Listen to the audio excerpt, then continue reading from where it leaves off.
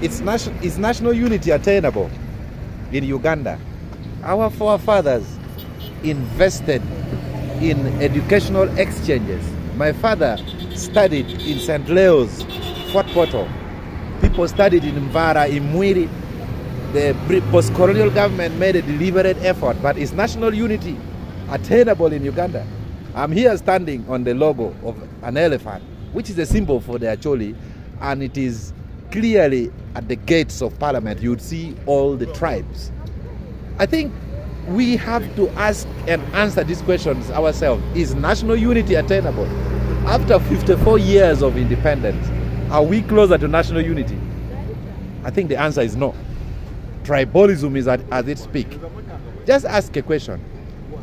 Recently, we lost Uganda People's Defense Forces soldiers in Somalia. It's a very unfortunate incident. Rest in peace, gallant comrades. But you should ask yourself, did they bury any of those soldiers in your village?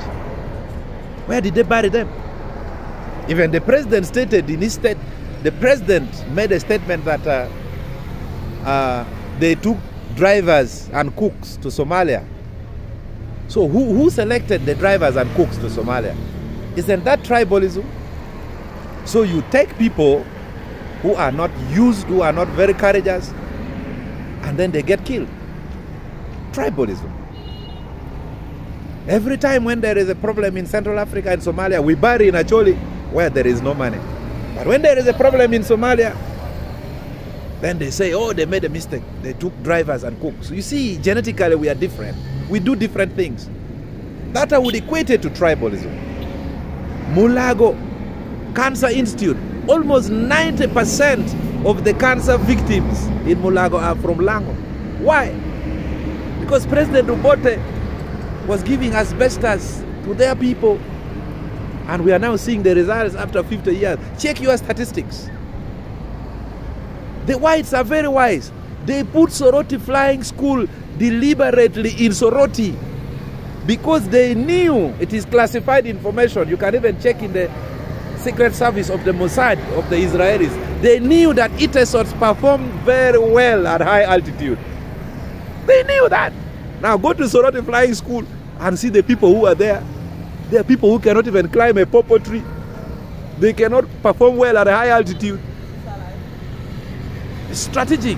We should accept we are different and we are good at different things. I was reading the book of Professor Mamdani Mahmoud, a very interesting book.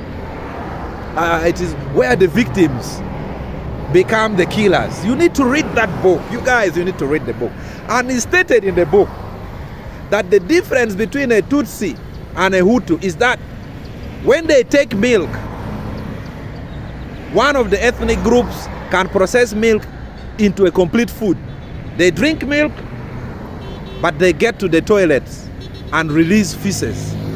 But the other one, they drink milk, they release it as urine. What does it mean? It means we are different. We are good at different things. Some people are good at combat more than others. Those are the ones, majority, who should be in Somalia. Others are good at flying. Those are the ones who should be at Soroti Flying School. But the moment you do things because you want your people to be in certain positions and they are not genetically predisposed to be in these positions, then you bring problems like cancer. You bring problems like what we saw in Somalia. There we are. These are philosophical thoughts. Uganda should be united, but the unity should be in diversity.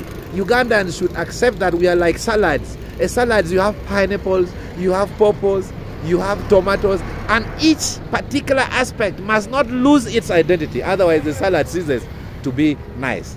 So these are philosophical ideas. Unity in diversity. What are we good at? We should ask those questions. Thank you.